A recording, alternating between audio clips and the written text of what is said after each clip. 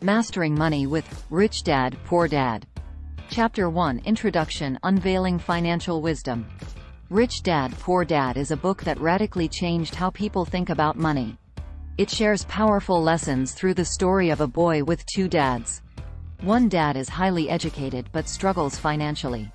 The other dad, a successful businessman, teaches the boy about wealth. This book isn't about getting rich quickly, it's about changing your mindset. It teaches you to think differently about money and to build a strong financial future. Millions have learned from this book, and so can you. This guide will explore key lessons from Rich Dad, Poor Dad. We'll use simple examples to help you understand the book's message. Remember, this is for learning and shouldn't replace professional advice. This guide aims to make financial wisdom accessible to everyone. It's time to unlock your financial potential with Rich Dad, Poor Dad. Moving on to Chapter 2 Lesson 1 The Rich Don't Work for Money. The first lesson in Rich Dad, Poor Dad challenges a common belief: the rich don't work for money. Money works for them. This means learning to make your money grow instead of just trading time for a paycheck. Imagine two people, Sarah and David.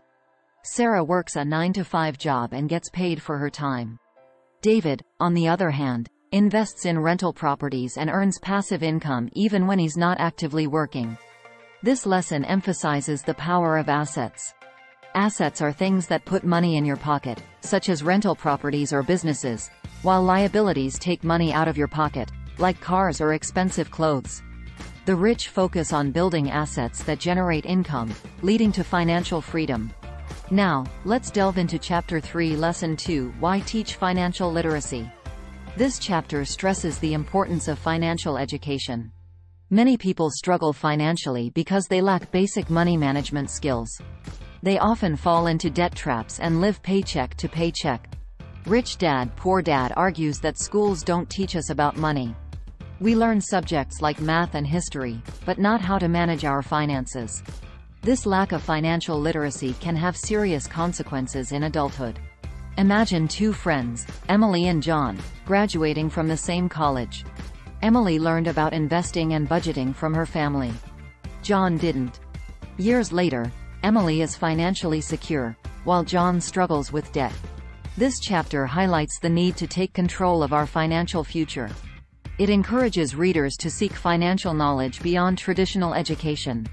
In Rich Dad, Poor Dad, when we talk about minding your own business, it doesn't mean you have to start a company.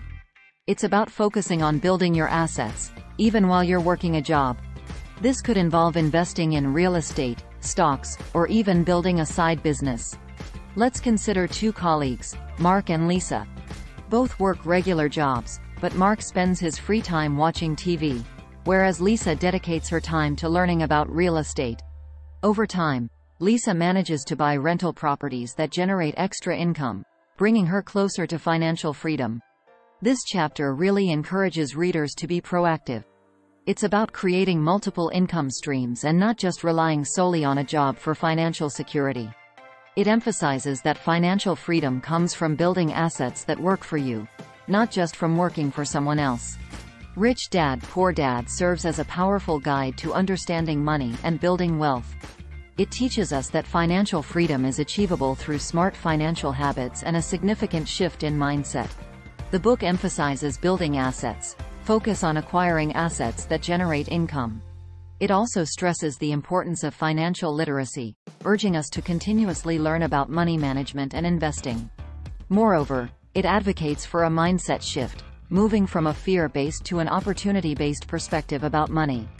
This guide provides a glimpse into the core principles of Rich Dad, Poor Dad. It's meant for informational purposes only and shouldn't replace professional financial advice. We encourage you to read the full book and explore additional resources to deepen your financial knowledge.